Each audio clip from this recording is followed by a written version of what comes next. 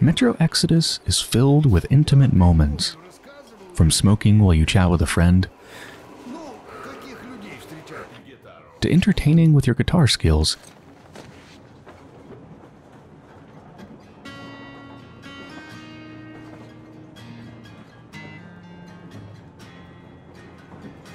to pouring a drink for your wife.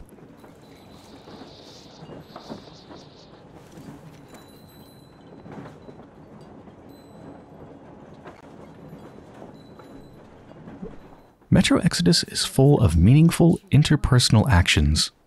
The overall flow of the game is a series of large, open-world locations punctuated by train rides between them. The train is everybody's home while they look for somewhere free of radiation to live long-term. Living in a train means everybody's intimately familiar with everyone else's life. Almost everywhere is a shared space. These train rides are where most of the intimate moments take place. When you're at a destination is when most of the shooting happens. In those places, there's little room for anything but violence.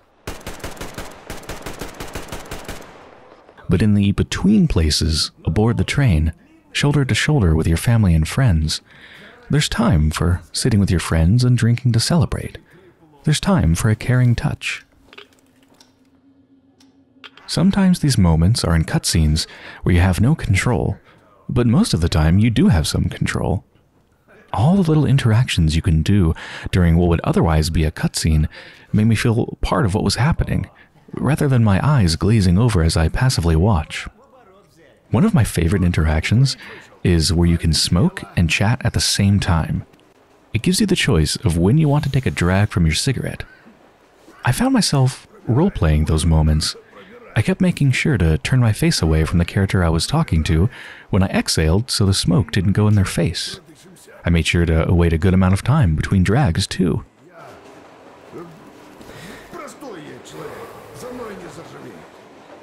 And when I was smoking in a tense situation, I chain-smoked to distract from the stress. In those moments, I was role-playing as the character and present in the moment. Metro Exodus is also filled with deliberate inconvenience. Your equipment is a bunch of taped-together spare parts, and the environments you go through are harsh. Stuff falls apart, needs cleaning, charging, and repairing all the time. Weapons get dirty the more they're used. Dirtiness is more than just a visual thing. It reduces accuracy, damage, and makes it more likely to jam. Cleaning it takes up chemicals, one of the two crafting ingredients, and cleaning takes time. You hold down a button and watch the weapon get cleaner and cleaner until it's sparkly clean. It's a simplified version of the reality these characters are in. Equipment needs to be maintained, and that takes time and resources.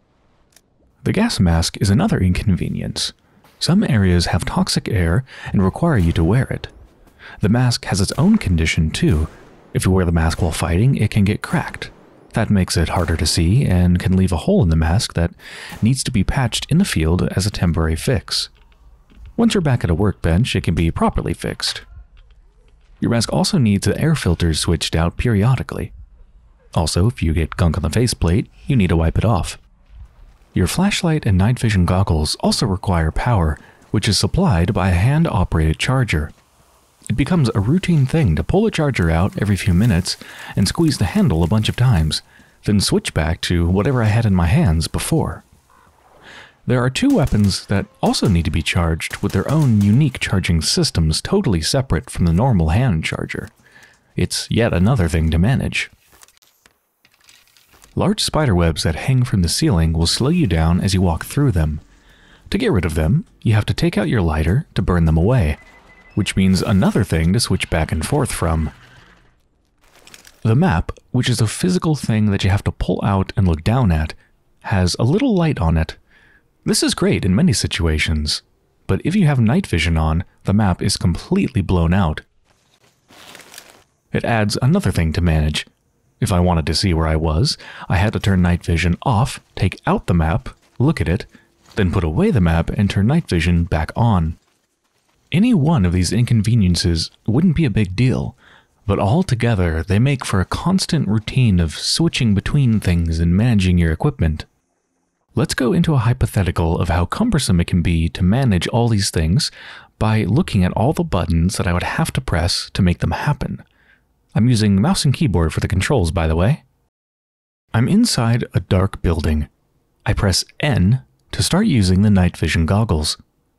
A low battery indicator appears. I hold down F to bring up the hand charger and mash left mouse to charge it. Then I hold F again to put it away. I come upon some webs. I press L to bring out my lighter so I can burn the webs. But the lighter blows out my night vision goggles, so I press N to turn off night vision and then press F to turn on the flashlight. I burn some webs, then come across a spider. I shoot it, then press R to reload. Reloading takes 2 hands, so it puts away the lighter. After reloading, I press L again to bring the lighter back out. I start coughing, indicating toxic air, so I hold down G to put on the gas mask. I switch to the T-car, a pneumatic weapon that shoots steel balls and needs to be recharged by pumping it up. I get attacked by another spider and it breaks my mask.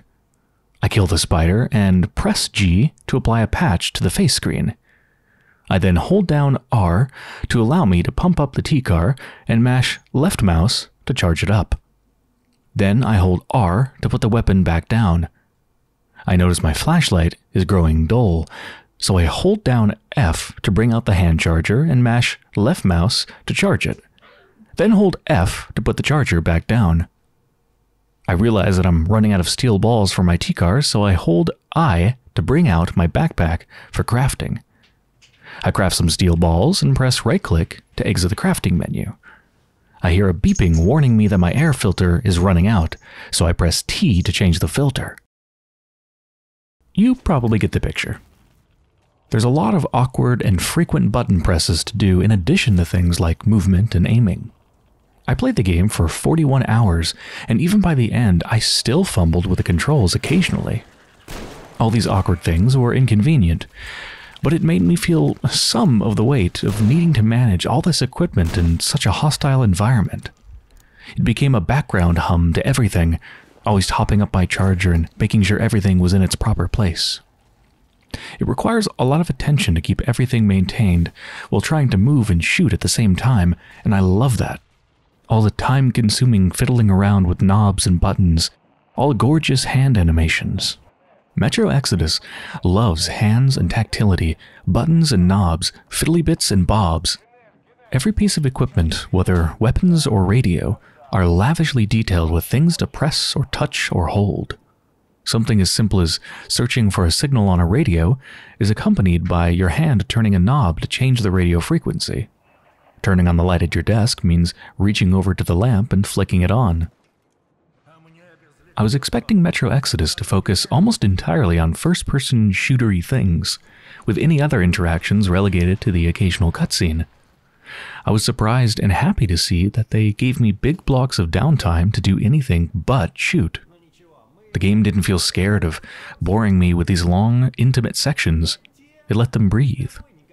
It let me roleplay and touch people and be in the moment. It felt unapologetically inconvenient, too.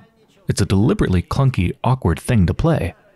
One where I got dirty and my guns jammed and I had to juggle 3 things while trying to dodge gunfire. And because of that, I never felt like I was just along for the ride. I was always present. I finished Metro Exodus feeling like I had just been on the adventure of a lifetime, traveling thousands of kilometers and fending off monsters and cannibals to find a place to live with my weird little train family. Ну ты трепло. Артём, считай, всю работу сделал.